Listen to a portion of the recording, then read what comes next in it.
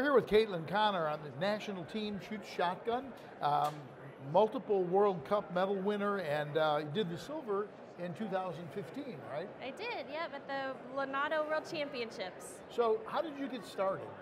I started shooting in 4-H shooting sports. I'm from Louisiana, so I started in that when I was 15. So kind of went from there. I went to the Scholastic Clay Target program competition in Detroit, Michigan, where I met multiple Olympic medalist Kim Rody.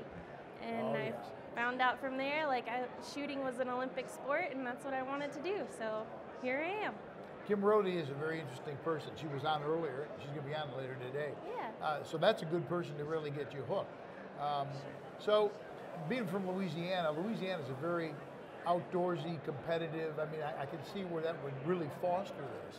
It did, yes. And I grew up hunting and fishing, and so I just always grew up around firearms and being comfortable around them. And I just found out, like, you know, like, there's more to it than just shooting in your backyard. There's competitions, there's world level, and there's also the Olympic level. So how much practice do you do? What's a weekly schedule for you? So it really depends on what competition I'm getting ready for. I usually like to shoot at least 3 times a week. If I'm getting ready for a competition, like right now I'm getting ready for the Guadalajara World Cup. I leave for that in March.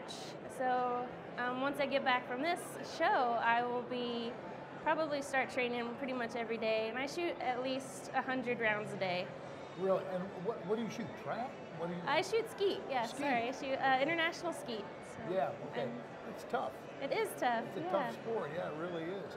So you have a club? Are you working out of a club, or how? So I just recently moved back to Colorado Springs at the Olympic Training Center. So once I get back from SHOT Show, that's where I'll be. I'll be out at the range at Fort Carson, getting ready and training.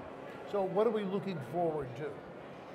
So right now, I'm looking forward to making the World Championship team. This year, it'll be in South Korea.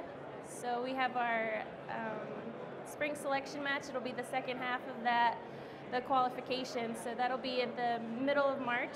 So I'm sitting in a really good position for that. Right now, for sure, probably going to be myself and Kim Rody, and we'll have to do the selection to pick our 3rd shooter. So it's kind of the goal, and then also ultimately to make it to the 2020 Olympics.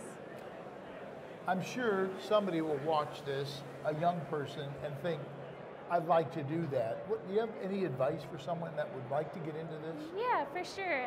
Just don't be afraid to get out there. You know, like, all of us fail at some point, but just learn from your mistakes, learn from your competitions, learn from training, and just stay with it, stay focused, stay determined, and just have fun.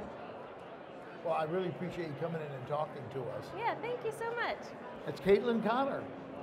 And for SHOT Show TV, I'm David Lomardo.